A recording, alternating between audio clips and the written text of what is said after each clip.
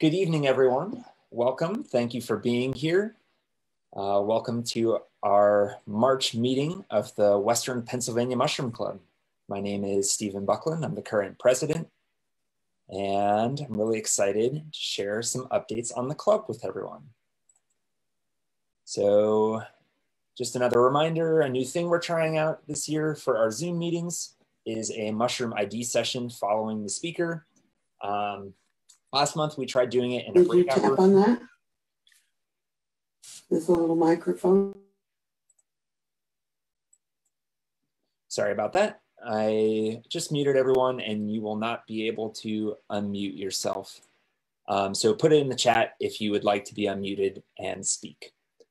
But yeah, Mushroom ID session. We're just gonna do it in the main room this time instead of in a breakout room because pretty much everyone was here for the ID session by the end of the meeting. But other questions or discussion topics are always welcome at that end portion of the meeting. So yeah, bring your photos. I think tonight, Kara and Garrett are gonna be focusing on morels and false morels since that's the season we're heading into. They're gonna be sharing some of their cool finds in the Gyromitra and Verpa and Morchella genera. I also wanted to announce our new photography chair, Sarah Klingensmith. Thank you so much, Sarah, for volunteering to take on this position. And thank you to Josh Doty for serving for 2 years in this position as well. Really awesome to see folks volunteering for the club to keep making fun stuff happen. So remember to submit your pictures for the photo contest, I think by sometime in September. So we're just at the beginning of mushroom season this year, plenty of time to get out and get some good photos. Everyone should have received their March and April newsletter.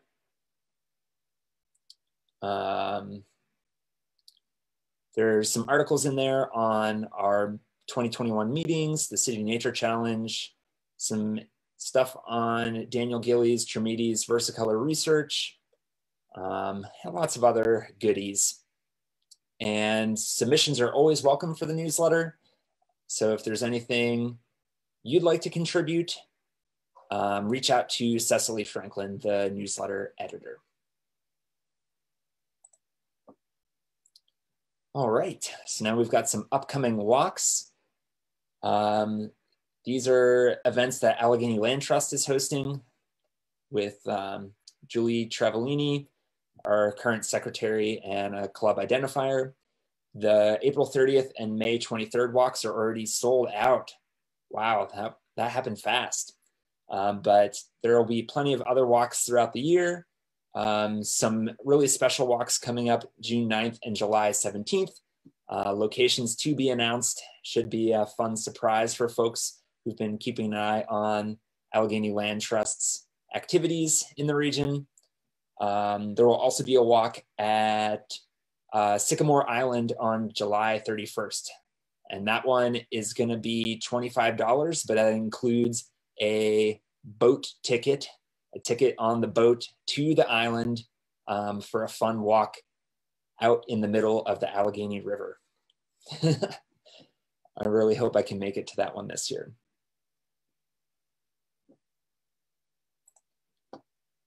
Here are some events that I'll be doing coming up for the Pittsburgh Parks Conservancy. I added a walk April 16th in Highland Park. This is my first in-person hike since COVID started. And that's going to be limited to 10 people and free. You can register online at pittsburghparks.org/events. That'll probably be up here in a couple weeks, the registration for that. It's not up yet. Other things, I'm doing a spring mushroom webinar on April 28th, and I'll be doing a virtual hike around Highland Park on April 30th, kicking off the City Nature Challenge. And, you know, I'll probably be biased and focusing mostly on the fungi and lichens that I'm finding while I'm out showing folks how to use iNaturalist. And that'll be a Facebook Live hike on the Parks Conservancy's Facebook.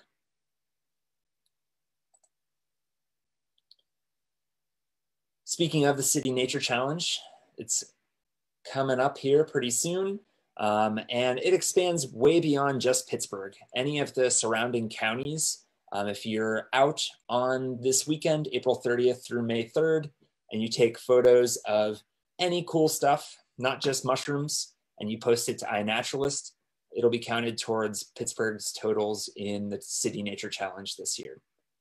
So plan on getting out sometime that weekend. It runs Friday through Monday, so 4-day weekend of this global digital BioBlitz. And you can read more about that in our latest newsletter.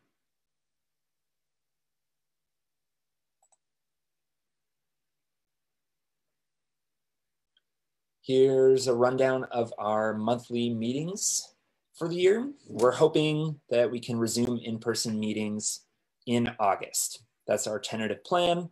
So we moved our annual cultivation meeting to August instead of May so that we could still get folks their mushroom growing kits. But yeah, you can take a look through the titles here. All of the details on these meetings are also posted to our website. So if you visit our website and go to the events page, you can find more details and some photos from each month's speaker. Really excited for all the folks that we have coming to speak for the club this year.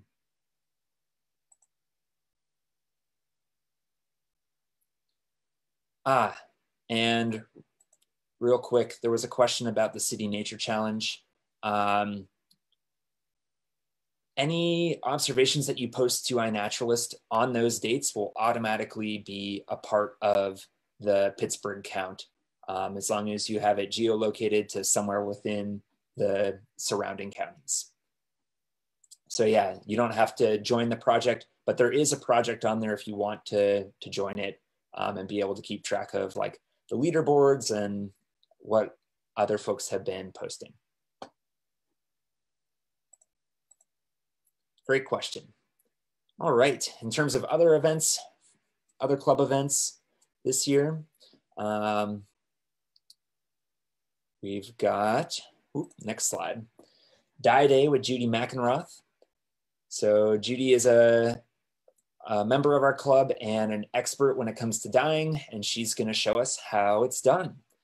No experience is necessary, but space is limited and registration is required. The morning is going to include some mushroom walks, which are free, but the afternoon session is $10. And if you're coming for both, you might want to pack a lunch. There won't be any food provided. To register for Dye Day, you can visit our website and go to the events page and scroll to the second page of events and then click the listing for Dye Day. Once you're there, you'll find a form to input your name and pay the $10 registration fee.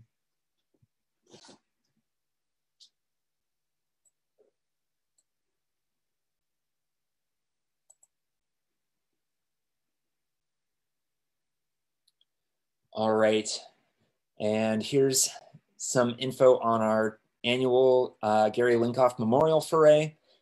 This year, it's going to be the weekend of September 18th and 19th with a pre-foray walk in Cook Forest on September 17th.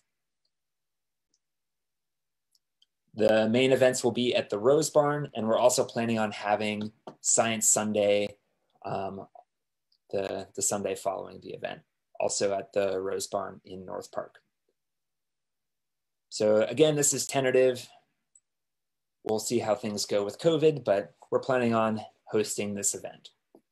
Registration for the main event is $55 for non-members, $35 for members, and there will be a registration and a fee for Science Sunday as well. And a list of workshops will be forthcoming. Our speakers for the Linkoff Foray this year will be Leon Chernoff, the editor of Mushroom, the Journal of Wild Mushrooming, and we'll also have Michael Kuo, the developer of mushroomexpert.com. So really awesome speakers. I think it's going to be a really great event if you can make it out.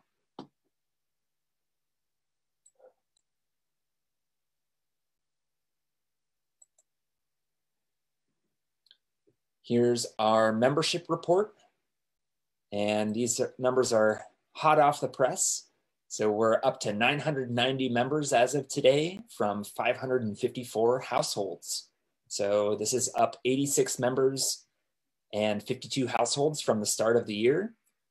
And I just want to say thank you so much to all of our members, new and old, for supporting the club. It's really awesome to be a part of such a huge club of dedicated mushroom enthusiasts. So thank you for continuing to support the work that we're doing.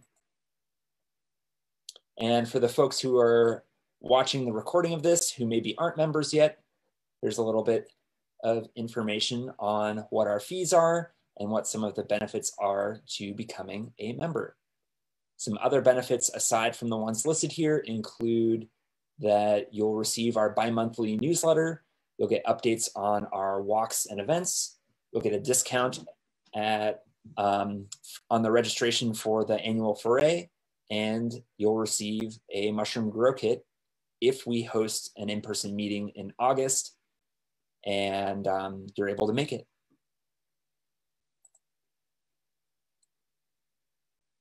All right, up next are our Mushroom ID Awards. Our Button ID program recognizes club members who can identify different species of fungi, and buttons are awarded at the 10, 25, 50, 75, 100, 150, and 300 level.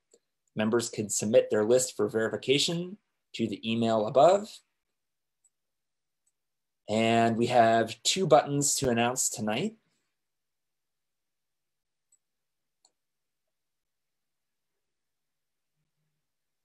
If I can get it to the next slide.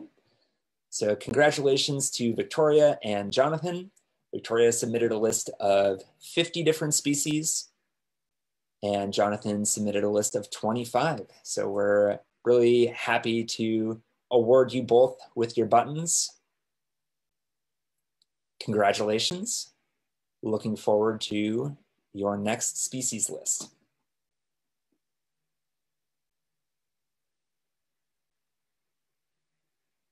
Oh, I also just remembered, I forgot to announce Kara's pop-up walk. So Kara just posted a walk at Hillman State Park this weekend. I'm forgetting the exact details. I think it's 10 a.m. on Saturday. I'm sure Kara can post it in the chat if I messed that up. All right, next month's meeting, we'll have Daniel Gillies presenting his Trametes versicolor research. Daniel was a recipient of a scholarship last year from the club, and he'll be presenting on his investigation of color band zonations in turkey tail mushrooms in response to environmental conditions. So that'll be next month's speaker. And before we begin tonight's presentation, before I introduce tonight's speaker, are there any other announcements folks would like to share? Feel free to put things in the chat and I can unmute folks as well, if anyone would like to speak.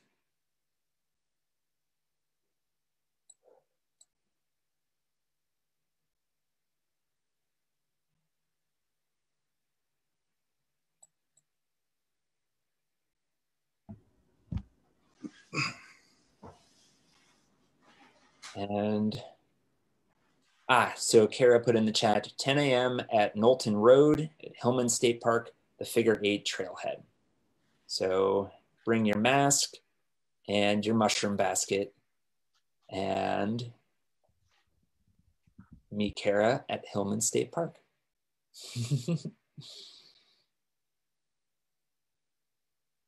Cool.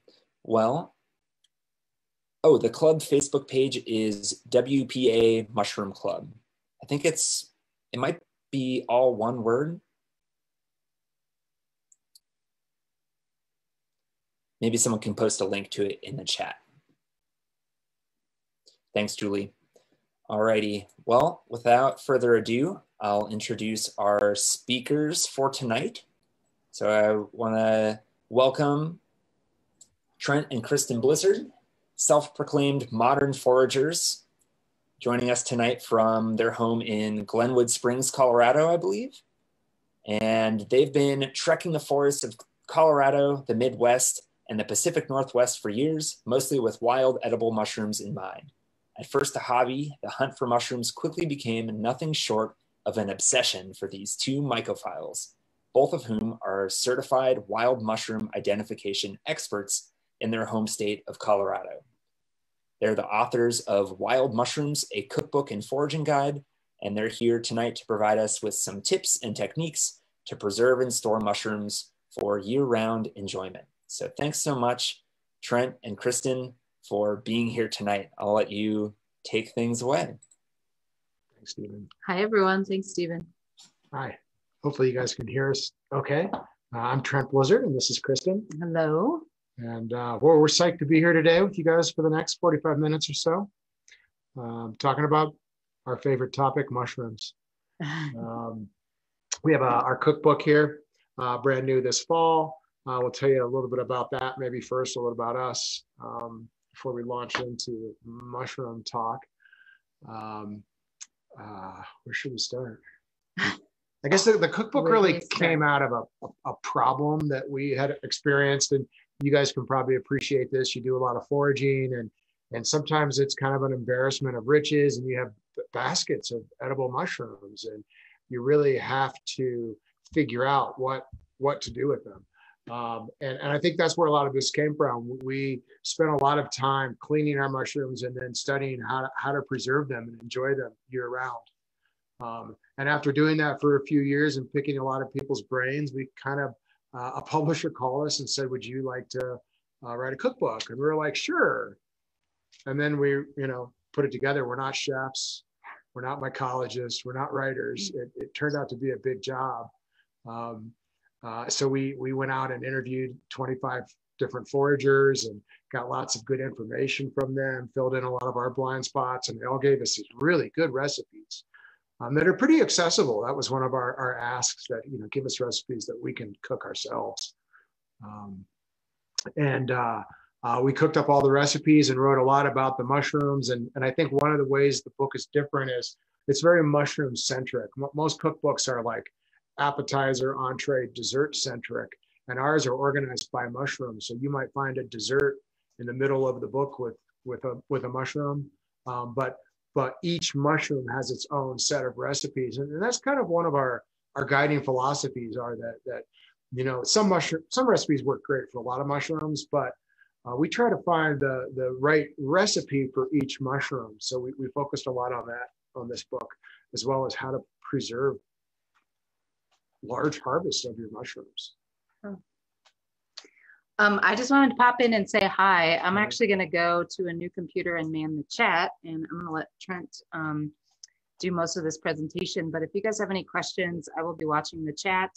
I am going to support Trent with links if he needs, et cetera, and try to answer your questions. So hello, thank you for having us. We appreciate you so much.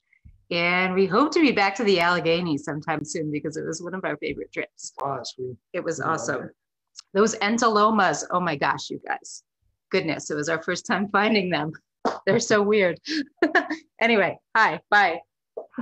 Yeah, so we were out there 2 years ago for that must have been the 2019 Gary Linkoff foray up in Cook Forest. What an event. It was such a nice time to be there, and we met so many people, and you guys have such an impressive mycological society. We, went out and picked and came back, and oh my gosh, there was like Adam and Garrett and John, and I don't know who else around the table, IDing mushrooms, so many experts. Although we quickly discovered the secret, which is you don't have to hang at the ID table, just go hang out in the kind of covered patio area there where the spouses and significant others are hanging out, where we quickly made friends with them and Got lots of great ideas. And even Danielle, we met Danielle there, and she's featured in the cookbook. She's one of the 25 foragers. And Danielle has some awesome recipes. Specifically, I think our favorite in there is a pate recipe, which is like a go-to, bring it to Thanksgiving dinner, vegan pate made with mushrooms, and it is absolutely delicious. I don't know if Danielle is on here or not, but that recipe is like worth the price of admission for the book. It is so good. We're so grateful she shared it. If you come to any place we are Thanksgiving dinner, you will find that pate, because I think we make it every year now for Thanksgiving. It's so good. So there we go. What a great group you guys have. So many experts and so much going on. And the badges, what a neat idea. So I guess from here, I'll jump in. Again, chat, we love the chat. This is a good time to kind of pop in there and ask questions. We'll be watching it. Hopefully you guys can see me okay and hear me okay. I think this is on Facebook too. I got a lot of topics to cover here. And about preservation, and some big ones like dehydration or freezing, but some fun, smaller, more specialized techniques as well. I kind of want to start with this. I think this is the enemy of preservation, and you guys know what I'm holding up here. This is a Ziploc bag, and they're great for short-term storage. But I don't know if you know, this plastic is pretty breathable. And ultimately, when you store food in these, your food does not last as long. And that's why, when you go to the grocery store, they don't sell food packaged professionally in this. They have a higher quality plastic. So the first advice is, if you can get out of the Ziploc bags and maybe look at like a bag like this, which is a vacuum seal freezer bag. I like these. They're pre-cut. I have like 3 sizes ready to go. And when you put your food in here, this plastic is not very permeable, so you can freeze it or keep it on the shelf and it will last longer. Now, glass is great. You can store your mushrooms in glass jars as well, especially the dried ones. The problem there is you don't want to freeze them that way. So the bags are nice for freezing. So I love these bags. If you want a slightly longer storage life, this is a fun one. These are Mylar bags. I don't use these for mushrooms necessarily. They're kind of expensive, but these have no air or oxygen will move between this product, this Mylar, and your food will last as long as it can last in this. If you're like prepping and you want to save food for 25 years, this is the right product right here. Now I love these too for preserving my mushrooms. These are 2 different things. So you're going to want to kind of be savvy about the difference. This is a desiccant pouch. It's food safe. This is not the one that I took out of like a pair of tennis shoes. I bought these on Amazon, and they come in a bag of, a couple hundred, 500, whatever you want. And if you drop these into your dried mushrooms, they will help protect them in case you have a mushroom that's not completely dry. And they're super cheap. So I almost always drop these into my dried mushrooms just to protect them, just in case. The other thing, though, I think is a little more unusual are these. These are oxygen scrubbers. They somehow chemically remove the oxygen from the environment that they're put in. Now, I've had this one sitting out on the counter for a half hour now. It's gone bad. It's probably, pulling the oxygen out of the air. But what I do with this is I put this into products that I want to keep for really long-term storage. So often what I'll do is let me grab one here. Here are black trumpets. I store them in this bag. And I have vacuum sealed it. I'm going to talk about the vacuum in a minute. And then I put the pouch right here. And that's going to pull the oxygen more out of the air, and it's going to keep the product fresher for longer. Now, eventually then, I'm going to transfer that into, a glass jar like this maybe. These are morels. And where they sit on my counter and I can eat them. So after I eat this jar, I might go get another bag from the back and refill it, feeling like the bags are my long-term storage. If I don't eat that mushroom for 10 years, that's great. And then in the bottom of this, I will put desiccants just to keep it dry, just in case. And Colorado is a moist environment, but some places are more humid.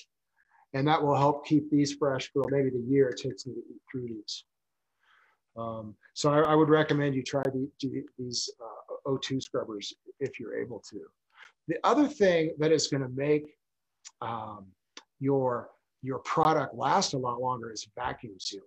And whether it's frozen or dehydrated, if you can remove the air, it really does enhance the shelf life. Especially you'll notice on mushrooms that are more sensitive, especially to smell. Now we don't usually dry chanterelles, but say matsutake, which I don't think you guys get in Pennsylvania. It's really evident if you dehydrate some in a jar and you dehydrate some and vacuum seal them, a year or two later, the smell is significantly fresher on the ones that have been vacuum sealed. So let me show you the vacuum seal. You can start with the bag I showed you, and you can have a vacuum seal machine, and you can buy those all over the place, and it will suck the air out of one of those bags. I don't know how I lost the bag right here just now. It will suck the air out of these bags. But one of the things we've been using a lot recently, especially as we travel, is we also will get these bags, which look like Ziplocs, but they have a higher quality plastic, and they have a little hole right here. And you can grab it. You basically take one of these little portable units, which has that, and you listen to it. Oops.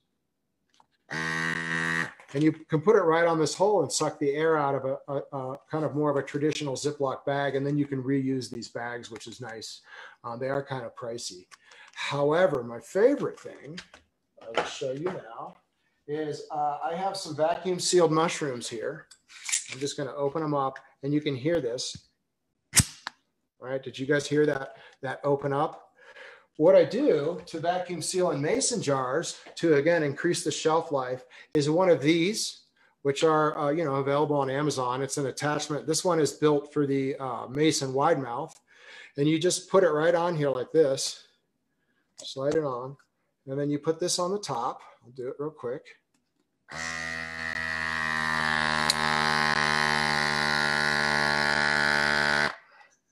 And that sucked the air out of this.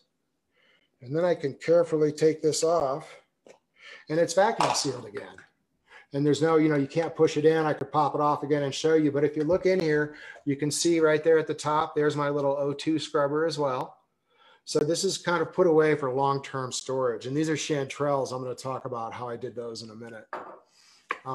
So I really like this vacuum sealing apparatus. I use it for a lot of different things, and just getting the oxygen away from your product is going to increase the shelf life pretty nicely. Do they make plastic storage bags that decompose yet? No, they do not. And I don't know if they would last for storing food anyways. And that's a reason to stick with glass. I think the problem is, we don't have the storage space for glass jars. So we've gone with the plastic for the long-term storage, but glass works great. However, the one downside is, I don't know how to vacuum seal this jar. You'd have to get a special lid. I think I would have to invest in a lot more mason jars I could vacuum seal. But this is a good technique to use on mason jars if you want to keep them that way instead of in plastic. However, I will also note these plastic bags are reusable. After you seal them, you cut the top off and you can keep reusing them. They get a little bit smaller every time. But it's surprising, even when they're half full, there's still a use for bags that are that big for your little smaller sets of mushrooms. All right, so that was plastic. I just wanted to talk about the product there. Now, I'm gonna talk about freeze drying next. It's kind of a fun, more modern way to preserve. And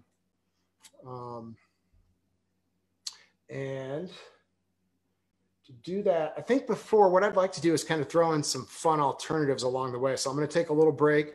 I'm going to jump right in with a fun one because I'm thirsty. This is a preservation technique. Here's a jar. This is called shrub. Now, this happens to be matsutake shrub, and it is a year and a half old. So it lasts a long time. It's been in my fridge. But basically, shrub is a drinking vinegar. And I drink a lot of it. So I've got a glass of ice here. And I'm just going to put some soda water in it and show you. Sorry about all the loud noise. bet you guys can hear that real well, the pouring of the soda water. And then you just take a little bit of this shrub and pour it in, and it's called a drinking vinegar. And it's, I think, maybe traditionally a colonial thing, and it's been making a comeback recently in the US, especially in bars, to make fancy mixed drinks with. But there it is. It's a soda. It's sweet and it's sour and it's very matsutake. This technique to make shrub works very well with chanterelle as well. It makes an absolute delicious shrub, especially if you pick your more fragrant species and make it out of. And all you do, and the recipe's in the book, but to make it, we take half water and half vinegar and half sugar in equal amounts. We cook that up, we boil it, and we throw in an equal amount of mushrooms. We simmer it for, I don't know, 15 minutes. One third. Well, that's one third, isn't it? Yeah, Kristen just corrected me on that. That's 1/3 mushrooms, 1/3 vinegar, 1/3 sugar. Cook it for 15 minutes, strain out the mushrooms, and what you have is a delightful drink. Chanterelle shrub is pretty delish. You can mix fruit in that way. We do a lot of fruit shrubs as well, to have alternatives to alcoholic drinks. And when we do it, the other tip, I really like champagne vinegar. I really like the flavor. You can use any vinegar. However, it is going to take on the flavor of the vinegar. So use one you like, and you might want to use more of a premium one like champagne vinegar, depending what you like. It really is quite nice, sour and sweet, and really good. All right, so that's shrub, a good way to preserve your chanterelles or matsutakes. I don't think we've used any other mushrooms on the shrub, though, just those two. So let's talk about freeze drying first as like this big preservation technique. And freeze drying is kind of new on the scene. And the reason is historically, freeze drying machines were tens of thousands of dollars, and they were available in commercial food packing plants. Where they would freeze dry product. Well, over the last couple of years, there's a new company called Harvest Right that has released a consumer level freeze drying machine. Let me show that to you. Give me just a second here and I will show you a picture of that. Okay, so here it is. This is a picture of a freeze drying machine sitting on a stainless steel counter. Now, this is not my garage. Mine looks very similar to this. My garage is not quite as clean though. And it looks like a little refrigerator. It will hold 4 trays of product. But it's pretty good size. And over to the right over here, if you look to the right of the machine, there's an air compressor. And that's part of the equipment, this air compressor. So let me come back here now and talk about the process. If I can figure out how to get back. Oh, there it is. All right, I'm back. Oh yeah, so here's the trays that go on right here. And my machine holds 4 of these trays, and that each tray holds about this much product. So I can run about 4 quarts generally at a time in the machine. So when you run a freeze dryer, let's just talk about advantages and disadvantages before I kind of break into it. First of all, the disadvantages. The machines are expensive. They're $2,000 to $3,000 to buy the equipment. They take about a day and a half, about 36 hours to run through a batch. So it's kind of a slow process. You can only run about 4 quarts of product when it's done. So you can't bulk produce. And then finally, it's kind of loud because you're running an air compressor the whole time. And it uses a fair bit of electricity. So it's not energy efficient. It has some real downsides.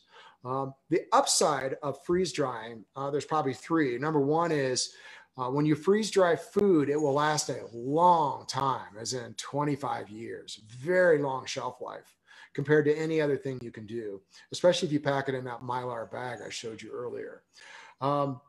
Number 2 is it's shelf stable. So even though you use a lot of energy initially to preserve it, it will sit on your shelf and you don't have to use any more energy to keep it preserved.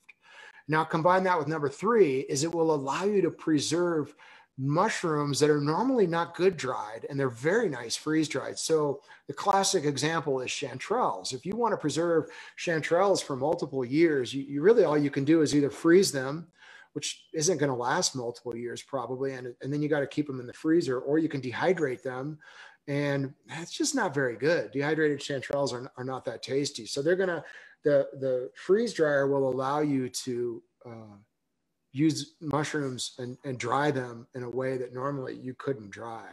So another benefit, and this is 2-in-1 here. See, I'll just open this up and show you.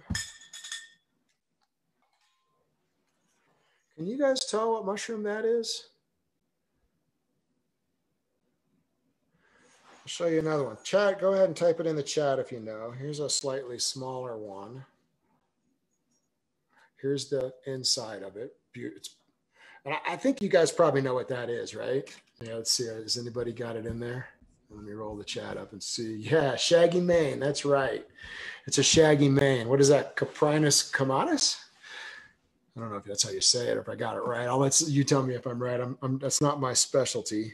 But I think, you know, if you've harvested these, they are impossible to preserve drying. I mean, as soon as you pick them, they start to go bad. And if you dry them, it's a pretty miserable experience. But if you freeze dry them, they're going to last forever in here. But did you see how pretty they were? How they didn't change color. They kept their size. They kept their shape. They kept their smell. Oh, this is not the greatest smelling mushroom, but when you smell matsutakis or chanterelles or morels, they smell just perfect. So you get a really, just dropping everything here. You get a really nice product when you freeze dry that is really pretty. People wow about it. And then when you cook with it, you just introduce water really quickly. These will rehydrate in like 1 minute. And they tend to be a little soggy when you rehydrate them. They'll take on a little too much water. So often I will then pan saute them dry to kind of help the water release. But the flavor is generally really nice in freeze-dried products. So I like to do it with these, which are, there's no other way to preserve it. It's like totally a win-win if you want to preserve shaggy manes. Here's another good example. I'll hold these up. I'm sure you can guess what these are too. Look at how perfectly white those are. I'll hold up another one. How they keep their nice orange color. So they're beautiful. And you guys know what those are, right? Cut up lobster mushrooms. And here's a whole jar. And they smell just like lobster mushrooms, kind of like fresh, but that little bit of kind of fishy smell that you get, the seafood smell you get with lobster mushrooms. And they've kept their shape and color very nicely. I'm just going to put these back. And I have my little pouch in there, right under the lid, my special little pouch. I'll close that back up. And then I'll vacuum seal that later. Sometimes you can do like morels. I think this is a good example. These are just beautiful. They're big. They smell good. Oh, you heard that. That was well vacuum sealed. Here's a nice little baby. And it just really looks nice. It's a nice product. Now, the funny thing is, I don't recommend this. Some mushrooms are really just they just taste great dried. And I think morels are a good example of, they're so good dried that why would you do this? It just seems like a lot of extra expense. And we just do it because it's kind of fun. They're pretty to look at. But I don't feel like they're any better than morels when they're freeze dried this way. So let me set this over here. Talk about what I like to do and not do with the freeze dryer. I have found that some mushrooms I prefer, and we prefer dried, and we don't freeze dry. They're not as good. Specifically, we have had bad luck with yellow feet, and black trumpets aren't as good either, but we feel like they're really good dried. Craterellus, is it tubiformis there? Or do you have another Craterellus? So I tend to dry the Craterellus species. Is it Craterellus tubiformis that you have there for yellow feet, or do you have a slightly different species? You can type it in there if you know. Other ones are just really good freeze dried. Matsutake, chanterelle are just really good freeze dried. We also freeze dry a lot of porcini. And the reason is porcini change their flavor when you dry them. And they're really nice dried and they're really easy to freeze too.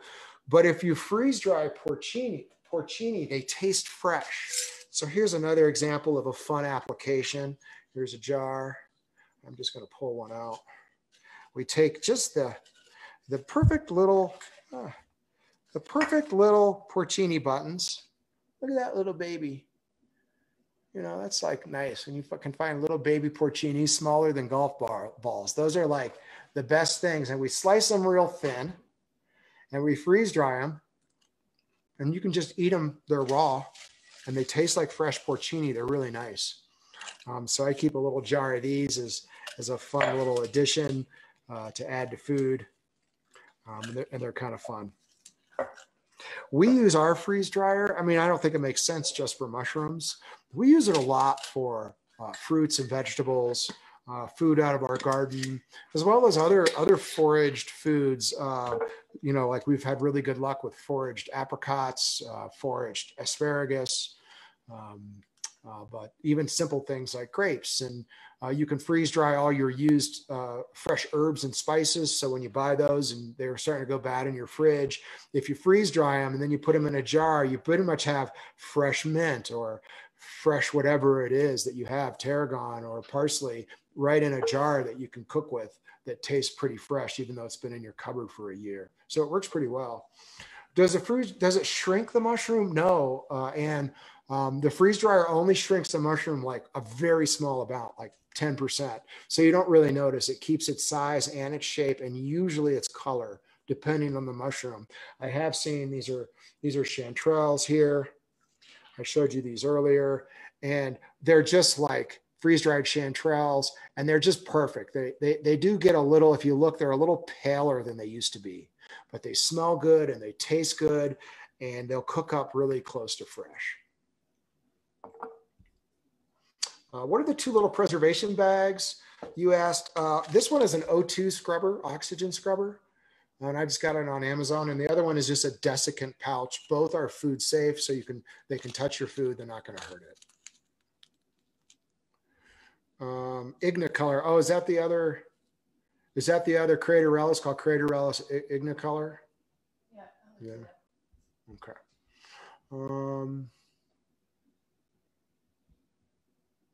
Just seeing if I've answered everybody's questions. Good. If you have any more questions on freeze drying, now is a good time. Another one of our favorite uses of the freeze dryer is to make stock and tea. So I have here an example. Basically, you know, you take all your leftover mushroom bits when you're cleaning mushrooms, and you can dry them, you can freeze them, you can cook them into stock right away. You kind of cook that down into a heavy stock and strain it. And so then you've got this really good liquid. Traditionally, we would freeze that soup stock to add back into food during the winter. But if you freeze dry your stock, it turns into this powder that is like bouillon, and you can just put a teaspoon of this right into a cup of water, and you have basically stock that's very mushroomy. And it's fun. You can have really specialized stock. This is actually matsutake stock, but I have like porcini stock, for instance, and it's very convenient. This should last forever in this jar. And I like it because I just keep it on the counter, and I can stick my teaspoon or tablespoon in here and throw it into whatever food I'm cooking and get some instant umami and instant mushroom flavor from that. Now, this is the final thing I want to show you with the freeze dryer. This is chaga. So we took chaga, we ground it up, we simmered it in water, and then we made a really dense tea.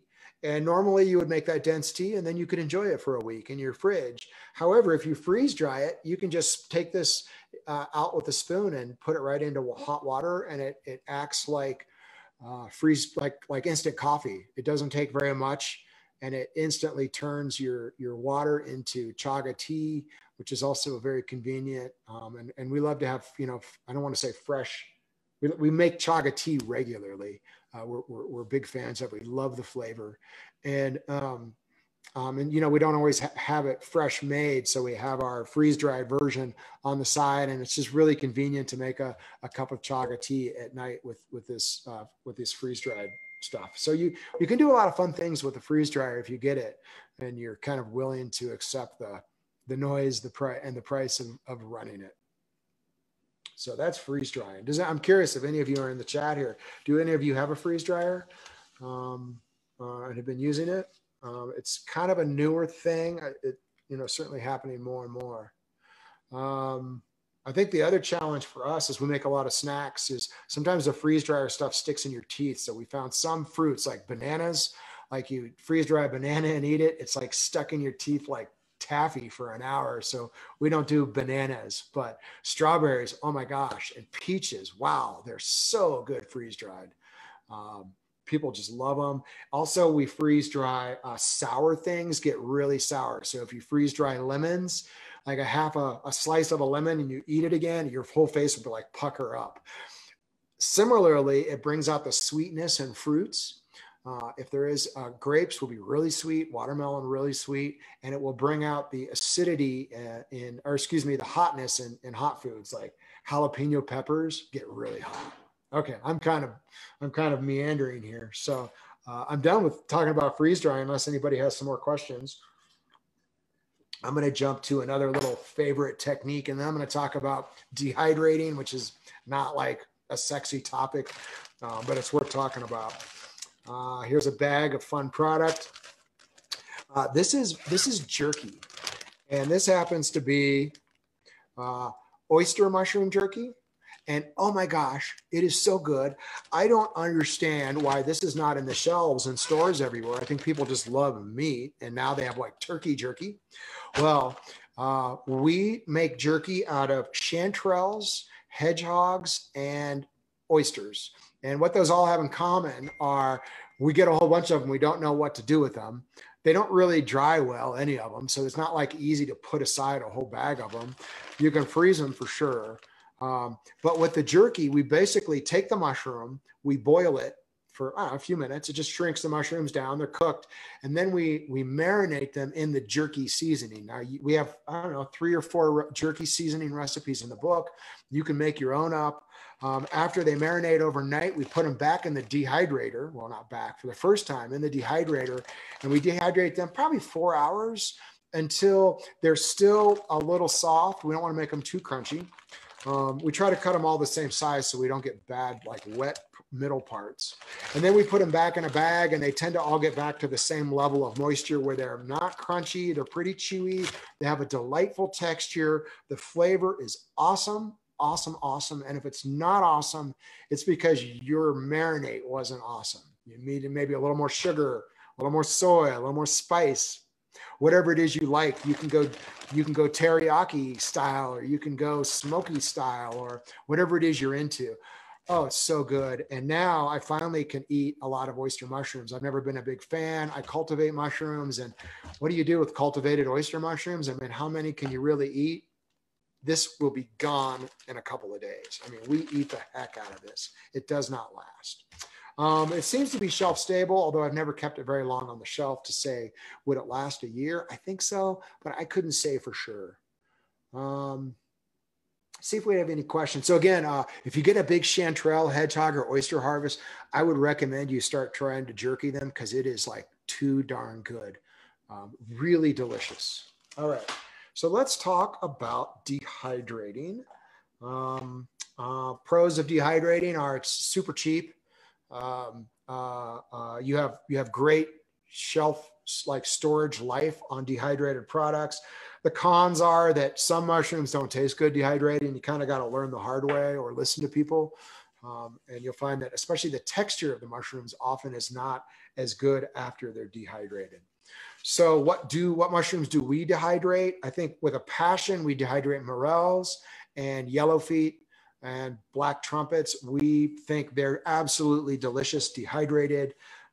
We dehydrate porcini. We enjoy those a lot. And candy caps, which I guess you don't have. Maitake, we will also dehydrate. Our least favorite, I think, are chicken of the woods. Chanterelles and hedgehogs aren't very good dehydrated. And lion's mane or hericiums also are poor when they're dehydrated in our experience.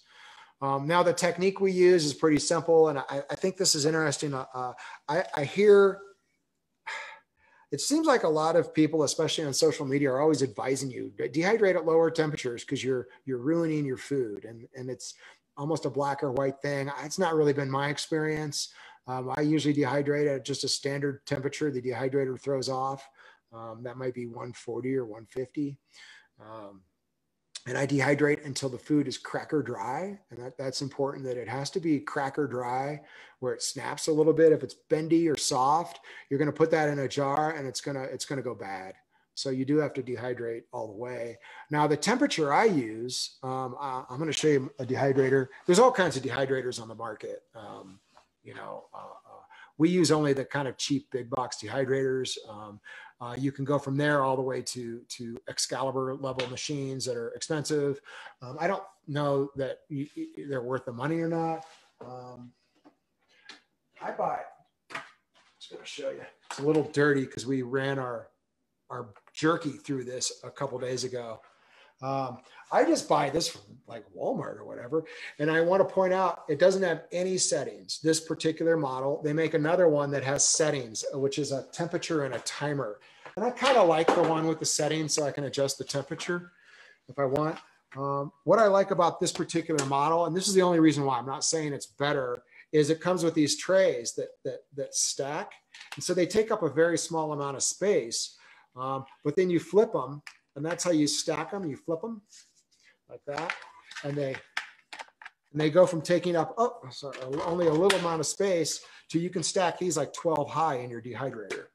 And you can dehydrate a lot in the dehydrator. And my experience is I usually set the temperature so that the mushrooms will be finished overnight. And so if I'm doing petite mushrooms that are not real big and I don't have a lot of them, I'll lower the dehydrator down to 95 degrees. If I'm doing a 12 racks of chunky morels, I'll raise it up to 150 or 160. And that's what it takes to get done overnight. I usually rotate my trays halfway through just to get a more even process. And I think maybe that's the advantage of a more expensive machine. You don't have to rotate to get a consistent one. But I usually adjust the temperature to get the product done in about 8 hours to 12 hours overnight. And if I am worried about the temperature too high, I'll run it hot until they've gotten close to dry, and then I'll bring it back down maybe the last couple hours to kind of polish them off at a lower temperature. I don't really think that doing it at 140 or 145 like this unit does by default I think that's just fine for the food. I do think it's fully nutritious. What do you say? Oh, be careful with eating oyster mushrooms. They're 2% lovastatin by dry weight, a cholesterol lowering chemical to develop muscle pain. I did not realize that, Glenn. It definitely, I don't develop muscle pain from these, but maybe I don't eat enough. I might have to eat more oysters to see if that impacts me. I've never really enjoyed oyster mushrooms that much until I started making jerky out of them, where I found I really enjoy eating the jerky. It makes a great snack. Yeah, but doesn't heat destroy some of the constituents of the fruit? I mean, yeah, and that's what people say. Then there's some studies out there where they've done it with shiitake and oyster mushrooms, and usually about 140, I think, is the number to 150 those studies test. And does it destroy the constituents? I mean, yeah, a little bit. I think if you look at the numbers, it's not like you're eating cardboard if you do it over 150. I mean, probably any sort of dehydrating can change the chemical makeup of a mushroom. I'm just not convinced that people that tell you you're dehydrating at too hot a temperature, they know what they're talking about, or that it really matters. But do the research on your own. I think a conventional dehydrator works great. Let's see what else I've got in here. Oh, a couple of other kind of fun tips or techniques. One thing you can do, especially if you want to maybe increase the nutritional quality of your mushrooms, is to put them out in the sun for a little while. Mushrooms obviously create a tremendous amount of vitamin D when they're exposed to the sun. Now, the tests they've done on these, I think they did them with commercially grown shiitakes, and I think they turned them upside down. It was the gills that needed to be exposed to the sun for that to happen. I don't know if the wild mushrooms, they're already out in the wild where they get some sunlight. Maybe they already have the vitamin D, but I love to put my mushrooms out in the sun for a while and get them started in the sun. Some mushrooms really just taste really good that way and dehydrate up a little quicker. Morels and porcini, for instance. Other mushrooms I've tried and they haven't really helped them. I think I've had some bad luck with black trumpets, sun drying or air drying at first because they got a little weird. So I don't know if it works with all mushrooms. So Glenn, you're concerned about higher temperatures removing volatile constituents. The longer you dry and the higher the temperature, the more the flavor components are likely to be lost. I think the way that we're talking about dehydrating them till they're cracker dry, around 140 or 145. I don't think it does that. I've been eating mushrooms my whole life, not life, but since I've been doing this that way, and I think they're great. So I don't think you'll have a problem. And maybe that's a reason, Glenn, why you want to tell people like, yeah, don't use your oven. Don't put them in a 200-degree oven. You're going to get a weird product in there if you do it that way. Don't dehydrate wet mushrooms. If you do wash your mushrooms, and we're mushroom washers, it's a philosophical thing. We will frequently wash them if they're dirty. But not all mushrooms, but we do wash a fair number. As long as you wash your mushrooms and then put them back out like on your counter on trays and bring them back to their original moisture levels, they tend to dehydrate pretty well. If you wash them and put them in a dehydrator wet, it will often really wreck the mushrooms. Morels are a classic example of that. If you wash them and put them right in the dehydrator, they get like black and nasty. So you're gonna want to wash them, but then let them sit for a couple hours out and get back to their original kind of moisture levels before you dehydrate. So that's what I prefer to do there. But that is a quick way to ruin a lot of mushrooms is do them wet. You can now, let's talk about rehydration. We usually rehydrate by pouring boiling water on our mushrooms, which is the fastest. And within about 15 minutes, they're usually rehydrated. We strain the water out. We try to cook with the water if we can. And the recipe, because there's a lot of flavor in it. However, you can use cool or lukewarm water. It just takes a little bit longer and indeed might be a superior way to do it. I don't know that my palate has ever sensed a difference between that technique of rehydrating. The other thing, again, you want to save your water if possible. One of the really great ways to rehydrate your mushrooms if they're clean is you put them right in the pan, the saute pan. You put some water on them and you put some oil in with them, and then you cook them for like 15 minutes. And what you're doing is you're cooking the water off, right? And when they're done, the reason you put the oil in or the butter or whatever, when the water's done and the oil hits the pan, the noise changes and you'll hear it cooking. Then it'll start sizzling a little bit. And then you're ready to start cooking. The mushrooms are done. If you don't put the butter in and you're not paying attention, they'll start to burn and you won't hear it. You'll be like, oh my gosh, I just burnt my mushrooms. So I really like to do that. And I like to do that when I'm trying to keep my flavor of the water of the mushrooms in the food versus letting it escape into the water. In fact, if you rehydrate like morels overnight or mushrooms, they'll give a lot of their flavor into the water, and you can have really flavorful water if that's what your recipe calls for. But we do even have a recipe in the book where that's what it calls for. Rehydrate the mushrooms overnight so you can make a liquid that's very flavorful. I like to do the cooking in the pan, and that puts all the flavor back into the mushrooms. I like to do that also with my black trumpets especially. And I think the reason is that black trumpet liquid is really black. And often when I'm cooking food, I don't want to have a cup of black liquid put back into my food because it affects the color of the food. I'll rehydrate my black trumpets with this pan rehydration technique. And I really like that technique. It's just kind of easy and classic to do. What else do we have? So after we dehydrate, we store them either in high quality plastic or we put them in our jars and we vacuum seal them if possible. And we're really uptight about we don't want one bad mushroom in here. No partially dehydrated mushrooms mixed into the batch or it will ruin them. Let's see. Yeah, so good, Kristen, you're talking in the chat a little bit about the oyster mushrooms. we were lucky. We had a few foragers give us some really good oyster mushroom recipes that were really very different. And I think they really opened up some new kind of flavors for us. They don't involve butter. They're more Asian inspired recipes. And if you're looking for some fun ways to cook up oysters, I think you'll like the recipes in the book. They're not your normal, oyster mushroom recipes. All right, I think we're good on dehydration. Maybe I'll jump into another little fun favorite food. Here's this one here. This is cocoa.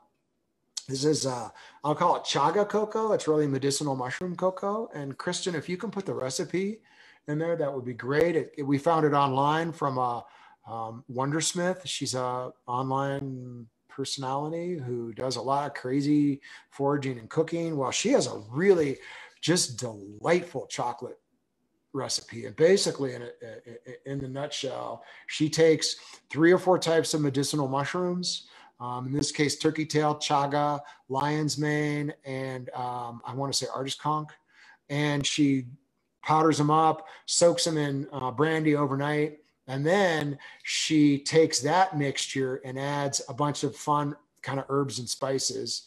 I don't know what they are offhand, cardamom, and I don't know what else, and chocolate, good chocolate.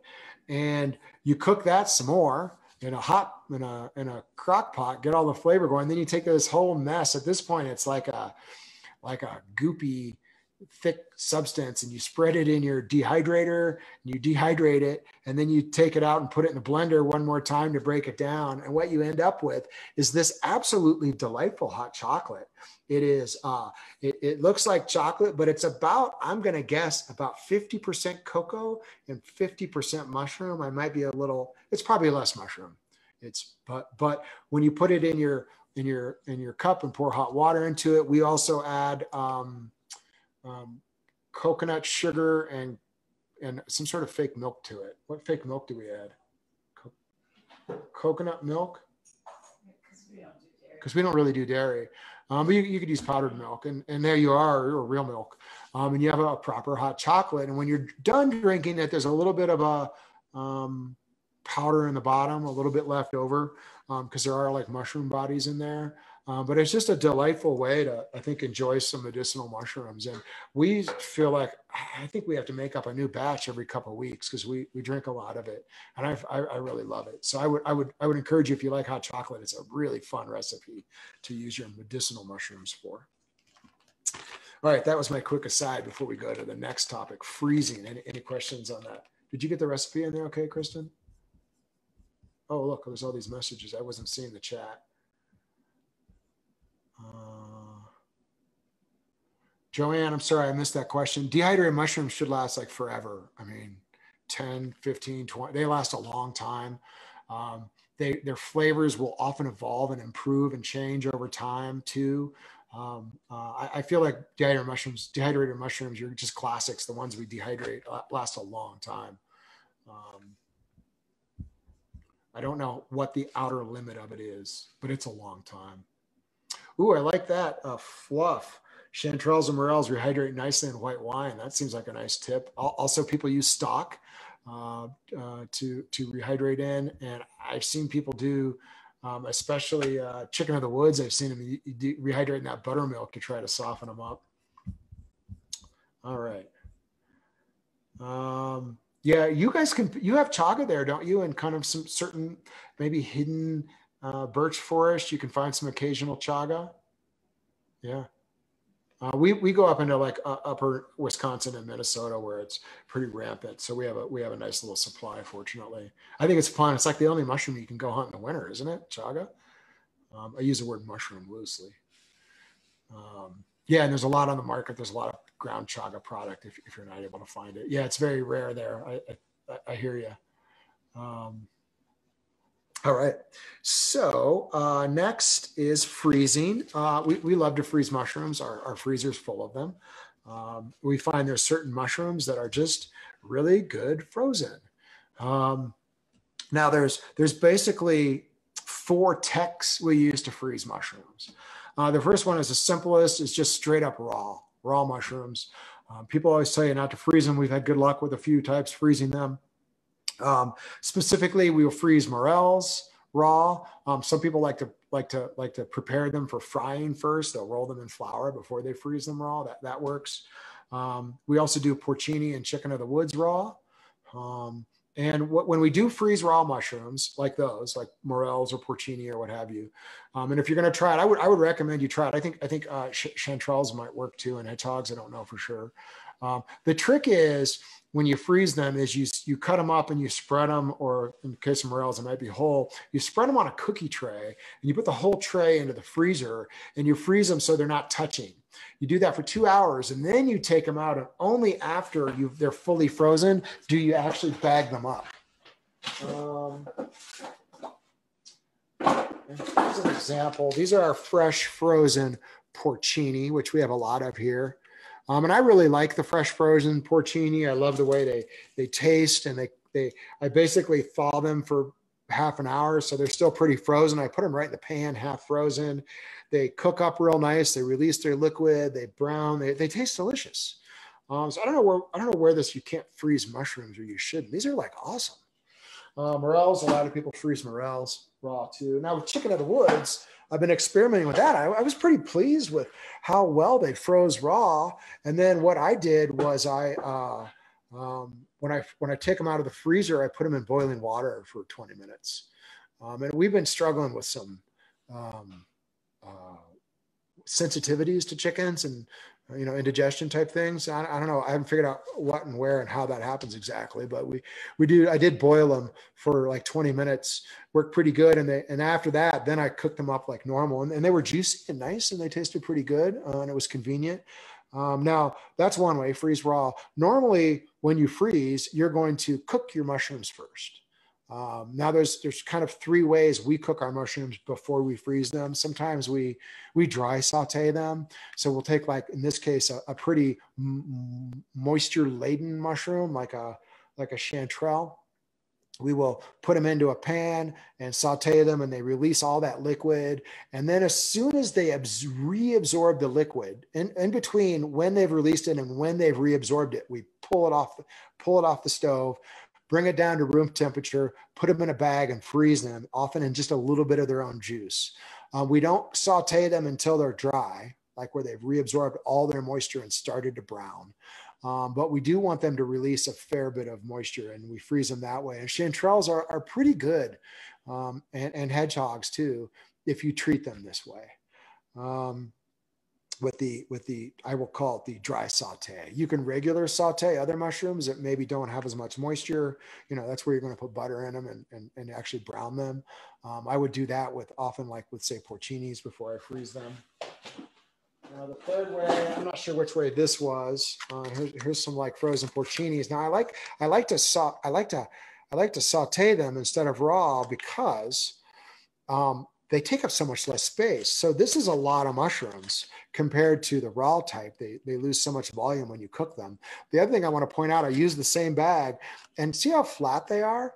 If you pack your mushrooms in bags like this, especially if they're the same size, and then freeze them purposefully quite flat, when they're done, you can turn them sideways and you can line them up in your freezer like books, or stack them vertically, and they take up way less space. If you're kind of haphazard about freezing them in different size bags, you can't store them near as efficiently in your freezer. So that's a nice tip. If you get into this habit of always making them nice and flat and same size bags, you can save a lot of room in your freezer. But these, I think what I did for bigger batches, and this is also how I like to do my hericiums, I like to roast them. I like to put them in a cookie tray instead of sauteing them. And I think the reason is it dries them out real nice. The hericium has so much liquid in them. So when you roast them, it will, what's the word for that when you brown them? Is it the Maillard effect or Maillot, something like that? It gives them a really nice flavor when they're roasted, which means roasted means like 400 degrees at least in an oven. It browns them up. They release their liquid. And the other advantage is when you've got a lot, you can roast like cookie trays worth. It's so much faster than sauteing. So if you have a big batch, roasting's the way to go. It's fast. It does give them a little extra flavor. And for some mushrooms like lion's mane, it is my preferred way to freeze them. I also do that same technique with oyster mushrooms, because you get those big batches, you roast them and freeze them. Oh, that was old. Now I just make jerky out of them because I like it so much more. Let's see what else we got here for freezing. Matsutake are also pretty good frozen. Although, I mean, excuse me, maitake, I misspoke. I will typically blanch those before I freeze them. Although I feel like the maitake is kind of like a morel or a porcini. It's forgiving. You can do a lot of different things with it. You can pickle it, you can freeze it, you can dehydrate it, you can freeze dry it. Like it's pretty good all ways. It's a pretty forgiving mushroom. So I can't say, you know, and maybe you guys have a lot of maitake down there, I'm thinking. Probably a lot more than we have. So you probably have a lot of experience with how to preserve maitake. For us, they're like a treat when we can get fresh maitake, and we have to come to places like Pennsylvania or Wisconsin to try to find them. So I don't have as much direct experience with preserving the maitake. Can you make maitake jerky? I will bet, Matthew, it would be awesome to make maitake jerky. Just like maitake pickle is pretty good. Mushroom ice cream. We actually have a recipe in the book for chanterelle sorbet, which is really quite nice. We like it. I like to make chanterelle sorbet. I don't have any now. I tend to make it with fresh chanterelles. It does taste a little better, although you could use frozen for sure. All right. Good. I think I've got those questions answered.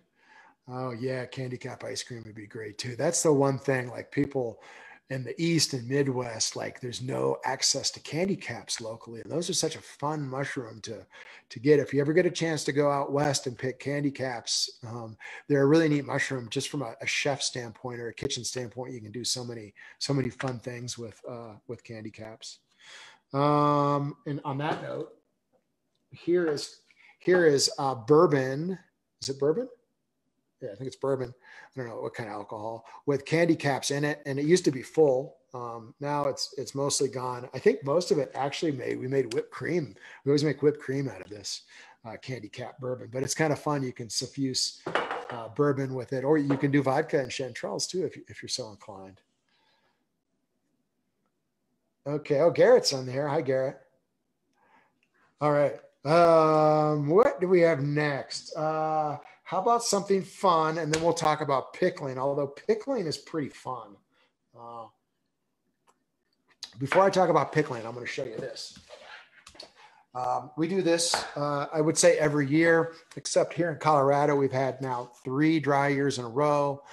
So I only have a little bit left this is like from 2 or 3 years ago. This is chanterelle jam, which is really delightful. We use the jam to make, I'm not quite sure the name. It's in the book. The recipe's in the book, but basically you take wheels of brie and you carve out a hole in the middle and you put jam in it, and then you wrap it in dough and then you bake it. And when you take it out of the oven and cut it, like the brie oozes out and the jam oozes out, and it's like really quick and easy to make because you buy the dough and I guess you could make it, but we buy the dough in the grocery store and the brie. It takes like 10 minutes to make. And oh my gosh, it's so good. But you can put this on toast if you want. It's really quite delicious. And what the secret, I think, for the chanterelle jam is we follow the apricot recipe in the jam directions. It's, Stephen, I got you on my screen here. No more of that yawning. I saw that. I can see you.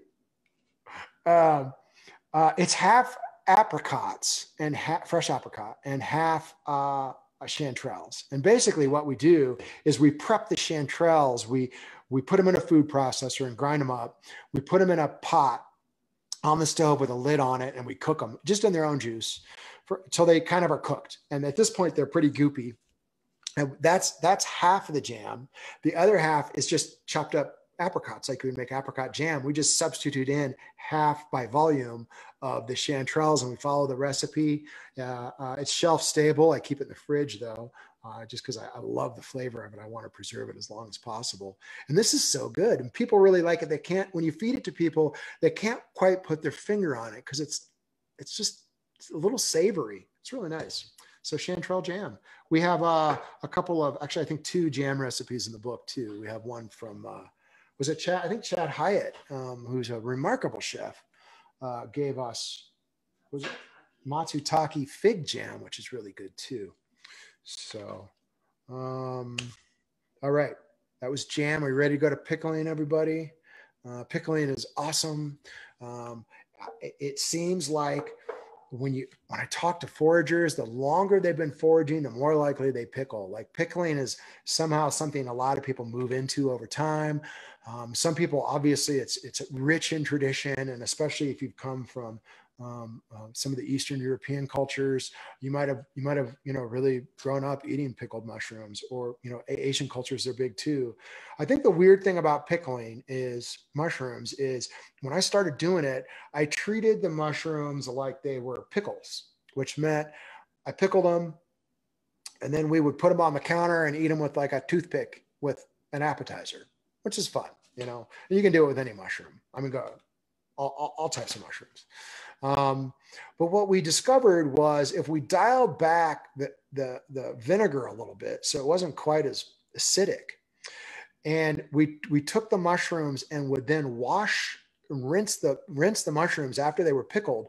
You can use pickling as a preservation method and pickle like entire jars of mushrooms like this, and then you can eat them at will. You can take out like a whole scoop of them, rinse them off, and then put them right into your food when you're cooking. And they're really quite delightful. Let me just fix this view here. Okay. When you pickle them that way, I think the advice came from one of our foragers in the book, recommended that just take a recipe and one of your favorite mushroom recipes and swap out pickled mushrooms.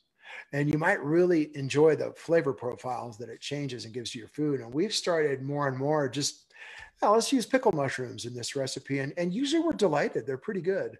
And I think often maybe our recipes were missing that little bit of that acidicness anyways, that they needed to really shine. So you can dial back the acid a little bit on these, and if you're really going to do it, you probably should kind of learn how pH works, and you can measure your pH and keep it a pH above, I think it's 4.2 or something like that, so that it's still shelf stable and safe. And you're going to want to kind of honor that and learn it if you're really going to do a lot of pickling. And we have 3 pickling recipes in the book, general techniques. One of them came from Olga Cotter. You may know her from Mushroom Mountain. And hers is called Quick Pickles. And there was kind of a weird recipe. You'll get it. It basically, she had you boil mushrooms, oyster mushrooms, and put salad dressing on them. And she called it quick pickling. And it was kind of like, whatever. That's kind of weird. But I'll tell you, it's good. I would call them maybe more marinated mushrooms. But if you got some mushrooms, try just boiling them up. Take your favorite vinegar-based salad dressing, put it on the mushrooms, let them sit overnight, and you end up with a really nice marinated pickled mushroom that's fun to snack on. And it lasts, I don't know, maybe a week in the fridge at that point. It's not shelf stable or really fridge stable. It's just to enjoy. It's a nice little recipe that's really surprisingly good, especially if you like your salad dressing. And then from there, we do a hot pickle and a cold pickle. Now, those recipes are in the book. And I think we have the chat here, Kristen, if you want to kind of share some details on those, I think that would be helpful. Pizza. I'm just looking at the pickle notes. So before I talk about the 2 techniques, let me talk about the mushrooms. We definitely pickle chanterelles in a big way, porcini. We love little baby morels, those little ones you pick to save the little ones just for pickling. Hedgehogs, we really like pickled hedgehogs a lot too. Matsutake, that's kind of what we mostly pickle, but I think anything will pickle nicely. Maitake obviously is one you can pickle, but when you pickle, there's a couple things to consider. One is we have found that often if you cold pickle, you're going to get a better texture. So we divide up our next pickling into cold and hot. In a nutshell, they're pretty much the same technique, but with hot pickling, after you pour the hot pickling liquid onto the mushrooms, you pressure cook them, or you water bath them like traditional pickling for, here at our altitude, I think we do it 20 minutes in a quart jar, and then they're shelf stable. That's great. The problem is those shelf-stable mushrooms, they get kind of slimy sometimes. So you're not going to like spoon them out of a jar and eat them. They get a little slimy texture, but if you cook them, often the sliminess will go totally away. So I would encourage you, don't let the texture bother you too much, because if you're gonna hot pickle and store them on your shelf for years, they're gonna get maybe a little mushy, maybe a little slimy, but cooking them will often bring it back to what you want for your recipe. So try that. I like cold pickling as my preferred way. And cold pickling, you do the same thing. You do your pickling process. You pour your hot liquid over your pickles, and when they come back down to room temperature, you put them in the fridge, and they'll last. I think they last forever in the fridge. I mean, we keep them in the fridge for a year, and we keep eating them, but they got to be in the fridge. They're not shelf stable when they're that quick pickle. But what I find is I like the texture right out of the jar. It's a better mushroom. So if you don't mind the refrigerator storage, the cold pickling is really nice. Now there's a couple tips with pickling.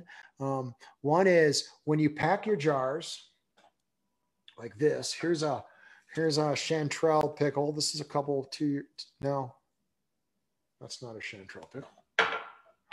That's a chanterelle pickle. It's a couple years old. There it is. And I want to show you how full the jar is. And the secret is if you parboil your mushrooms first, and then you pack them in the jar and you pour your liquid over them, the mushrooms are pre-shrunk because you boiled them a little bit, and they'll fill the jar with your pickling liquid. If you take fresh mushrooms and put them in your jar and pour hot liquid on them, and then, even cook them some more, what happens is you end up with a jar full of pickling juice and about 4 mushrooms. Because they really shrink down and it looks really funny. So it's much more economical to parboil them a little bit and then pickle them, and you get like a jar full of mushrooms, not a jar full of juice. Let's see. And so I answered that question. We do blanch the recipes, the mushrooms really good. I basically want to shrink them in size. That's how I know when they're done. I'm like, oh, good. These are pre-shrunk mushrooms. They're ready to go into the jars. And then our recipe, are we going to share the recipe in there, or? The asparagus pickling, that's our basic. I love white vinegar. I love champagne vinegar. You can use some white vinegar for a lot of recipes. It tends to be more acidic and often have like a little different flavor. A lot of people use cider vinegar, apple cider vinegar, which is more cost effective than champagne vinegar. I'm not a big fan of the flavor of it for some reason. I always taste it. I'm like, oh, it's apple cider vinegar. White wine vinegar, there's all kinds of vinegars you can use, and they're a fun way to boost and change the flavors of your pickling, but you can't go wrong with just plain old white vinegar if you're doing it. So,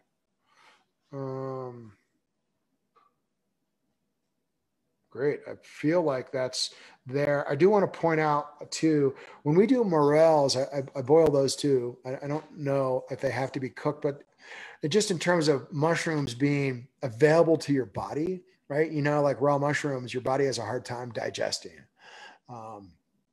Clearly you can eat some raw mushrooms and they're not going to hurt you, and you can get something out of them. And if you powder raw mushrooms, you break down the chitin and you can get more out of them. However, you don't have to cook mushrooms. In effect, you can pickle. It does the same thing. You can salt and you can ferment. And all 3 of those will break the chitins down in the mushrooms and make them bioavailable. So that's the other thing. You don't have to cook the mushrooms to make them available when you are pickling or fermenting or salt packing. All 3 of those will break those chitins down. So that's worth pointing out. Now, we don't have any lacto fermentation recipes in the book. It wasn't something we're really familiar with. And frankly, I didn't really like any time we've tried it, and other people's. I'm not a fan of the flavor, so I wasn't excited to get it in the book. And nobody shared a recipe with us, and that's why we had the mushrooms that are in the book. We originally had more mushrooms we were going to add, except we found out a lot of people didn't have recipes for pheasant back. We thought would be in the book, or puff balls and stuff like that. Nobody really shot us those recipes, so there and in there. That's why we have really the 15 really, I think, most popular mushrooms in the book. I should say 17 or 18 with a couple of medicinal mushrooms. Now, on the topic of medicinal mushrooms, we do have like a tincture recipe. Here's an example of a big jar tincture made from a medicinal mushroom. This is Ganoderma brownii, which is the Western artist conch. It's very similar to the Ganoderma applanatum, I think. There's some nice tincture recipes in the book, which is a good way to preserve your medicinal mushrooms if you're into those. And that recipe came courtesy of Trad Cotter, whose book is Organic Mushroom Farming and Remediation, a really well-known book. He contributed that recipe to the book, which is pretty good.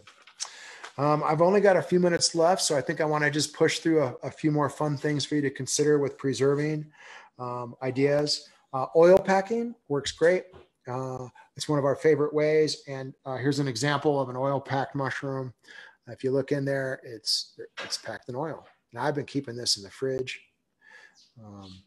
Basically with oil packing, there's two ways to do it. The first way, we take our mushrooms, we put them in a big layer of salt for about an hour, and the salt pulls all the liquid out. The salt's all wet when you're done. We take the mushrooms out of the salt, and we scrape a little bit, but they're pretty salty at that point, and we boil them in vinegar for like 10 minutes, like pure white vinegar.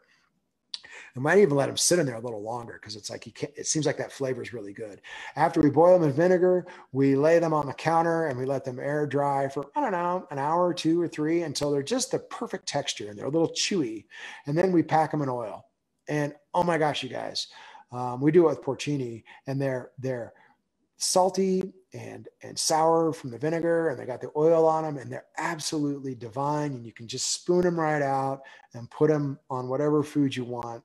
They don't last very long, in the fridge, a month maybe, because ultimately they're not really built for long-term storage, packed in oil this way. It's a really fun way to preserve mushrooms, and they just taste great. And it's probably the one thing when if you're really savvy about mushrooms, we would serve you that, and people would be like, what is that? How did you do that? I've never had that. It's really good. And it's just a classic, I think, East European recipe to salt them, vinegar them, dry them a little bit, and then pack them in oil. The other way is where you put your mushrooms in the good olive oil again, and this time you cook them overnight on your stove, really low temperature. You can't burn them, really low. Crock pot might work better for some of you. Take the lid off or keep the lid cracked, because what happens is all that moisture in the mushrooms is getting cooked out in the oil, and it will bubble out and then evaporate. And the next morning, the mushrooms have pretty much had the kind of liquid cooked out of them, and you can pack them in that oil and eat them for the next month. The difference is the second way, because you cooked them in that oil, the oil is kind of the star of the show. You can take the mushrooms and spoon them onto pizza or cook with them, put them in pasta, whatever you want, and put them right in your mouth. But they're kind of oily because they're packed in oil. But oh my gosh, the olive oil, that's what you want to spread on bread and do some fun things with. The oil is absolutely to die for. So it's almost worth like cooking up some in that overnight recipe just to get the oil. And that's called confit, that technique. Now I'm about out of time here. Let me just look if there's anything else. Powder is a great way. You can powder your mushrooms. I would urge you to only powder them more as you need them. Your mushrooms will lose their flavor if you grind them into powder and store them for long term. So, do it kind of as you need them. I pretty much covered everything. Last one, while we're on it, salt. You can salt pack your mushrooms. And if you can cook the mushrooms in liquid, put the liquid in the salt, put the salt in the oven to dry it out, and put it back in the blender to grind it up, and you infuse the salt with the mushroom flavor. You can even have real mushrooms in there, bits that get ground up too, because in the oven they're going to dry out. But you can get a good salt by using the liquid, the water from cooked mushrooms. All right. Wow, that was a whirlwind. What time is it? Did I go 45 minutes? You got any questions in here? Well, no. Thank you so much, Trent. That was awesome. Sure. Thanks for having us. That was it was real honor to be with you guys, and frankly, kind of humbling, just because, I know the caliber of the members of your group and the cool things you do. And, if we lived in your neck of the woods, we would be totally involved with you guys and picking your brains all the time, because you've got so much just knowledge in your group. It's crazy. Oh, the book, I should mention. Yeah, the book, I think it's on Amazon right now still. It's sold out on Amazon. They're supposed to be back in the next week or two at the second printing. The whole first printing sold out. It was pretty cool. We sell them on our website for $20, which is the retail price. Except for buying from us, you get them signed. But feel free. We don't care. Amazon, I don't know how Amazon does it. They sell them for like $15. It's a hardback, full color book. I'm sure they'll be back in stock there in the next, I'm going to say, week or two. They just ran out recently, and so did we. And I guess now the publishers get it all printed overseas, and it's somewhere almost ready to get shipped out here to our house. So if you want a book, we can probably have it in your hands in about 2 weeks if you order it now. Then the website is modernforager.com. That's us. I know we met several of you at the Link Off Foray 2 years ago. Any other questions in here you guys want to ask? If you do, just chat them in. And otherwise, maybe we'll see you at a Foray in the next year. I know we're back in business and traveling again this year. It looks like this summer. So yeah, it's looking hopeful. Yeah, definitely would love to see you all out our way again. And I mean, this presentation was so engaging. I feel like we could have sat here for hours and hours listening to you all. So maybe we could put together a workshop or something if you come back our way. Yeah, in person. I do. Also, if anybody's interested in burn morels out west, which is a big thing, we chase the burn morels all over the west. They're crazy how many morels there are in old wildfires.